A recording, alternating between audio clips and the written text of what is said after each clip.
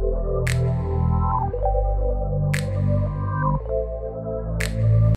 everyone, Paulo here, so welcome back to just another dang how-to channel. So on this video, we're gonna finally uncover why there's errors being thrown when you try to install Cocoapods for the very first time on your Apple machine.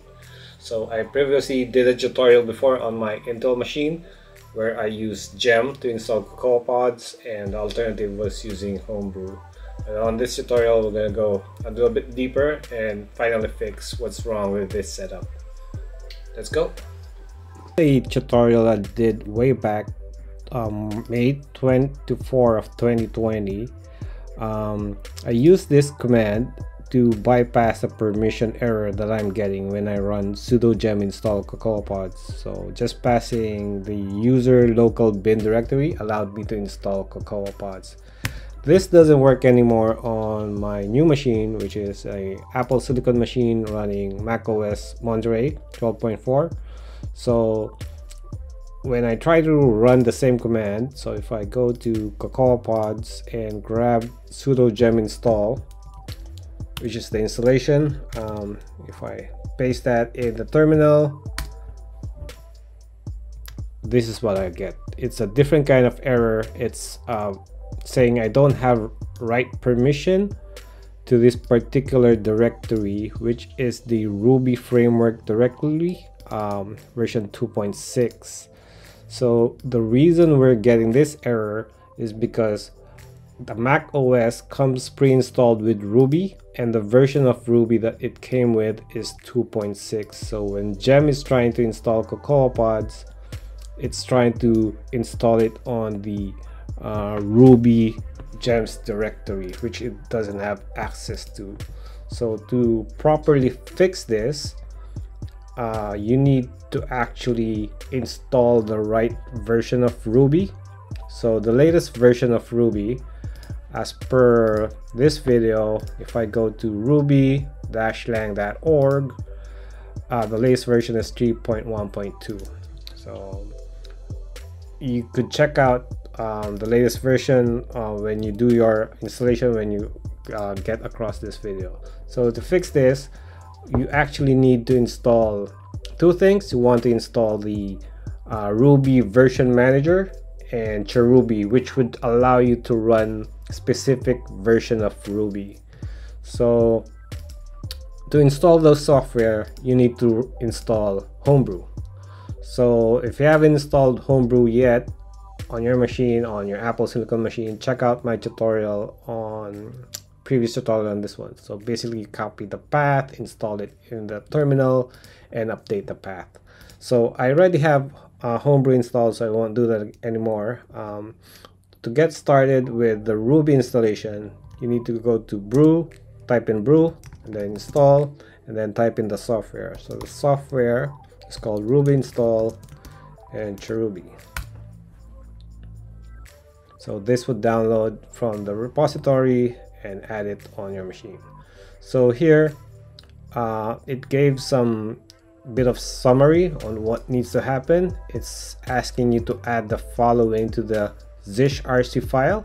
So this is the source where the executable is for, the script is for chruby, and an auto.sh. So this too needs to be added to the zshrc file. So I need to copy this over to a text editor so it's easier. Cool. So I have them copied here.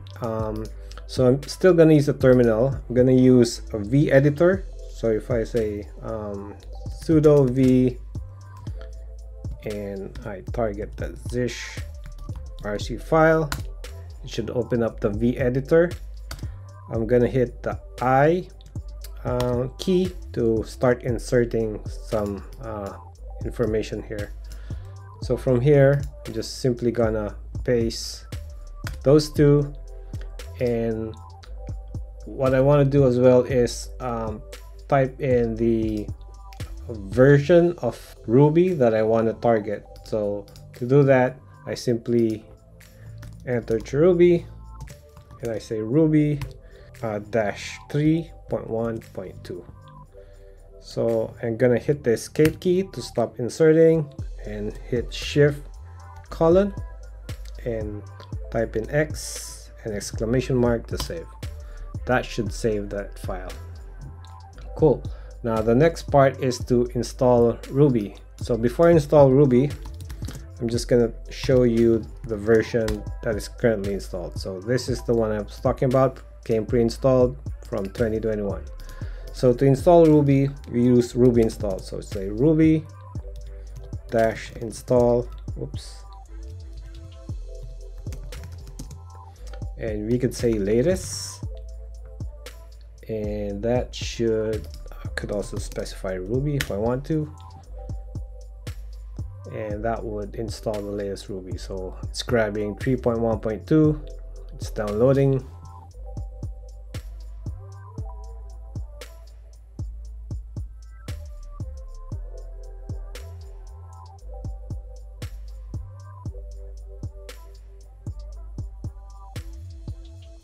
Cool, so that took a while. So you can see Ruby has been successfully installed. So let's try without restarting the terminal if the version got updated. Sorry, no. So I need to restart the terminal. Start terminal, open it up again, and this time type in Ruby --version, and you would see that the Ruby version is now 3.1.2. So finally, if I go to Cocoapods guide and copy this command and paste it in the terminal, fingers crossed, will not get any error.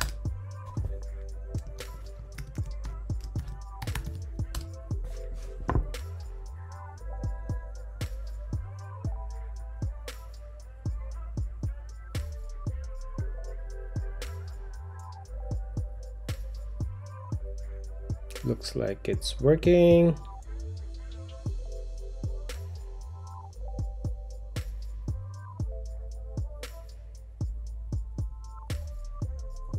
There you go. So it installed Cocoapods. So if I say pod, maybe try version, you would see I got the latest version installed. So there you go. The proper way to install Cocoapods using the right version of Ruby in your machine. Cool, so hope you like this tutorial. Thumbs up, thumbs down. Please subscribe to my YouTube channel. Cheers, bye for now.